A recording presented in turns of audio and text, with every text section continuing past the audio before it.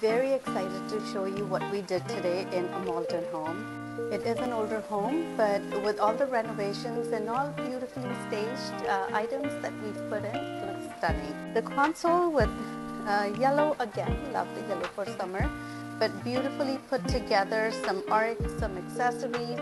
The client wanted to show it as a bedroom, so we've put in bright colors to brighten up the room. The washroom, if you see the before picture, you will see the difference. The washroom was green. Now it is a beautiful gray and some little accessories to spice it up. The before picture that you can see, and now this is the after. Isn't this pretty? Beautiful, very neutral tones on the wall, pop-up yellow, little texture added in the centerpiece. Wanted to brighten up the room with some glass and mirror. So table on the side, which is black texture, nice clay looking lamps, nice gray in the centerpiece.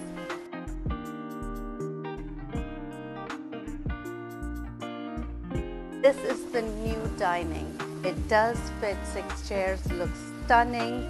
Again, pop-off yellow and a nice mirror to reflect all the pretty things. Okay, so you've seen the living room, you've seen the dining. Let's walk into the breakfast area. It is a small breakfast area, so we decided to just close it up a little. Small art piece works best in this area. There's not a lot of wall space. A beautiful countertop. Very neutral cabinets with little gold tones on the handle. Into our beautiful dining. I'm in love with this house, so pretty. So I want to show you the upstairs of this property today. Use some blush colors. I want to take you to the beautiful bedroom.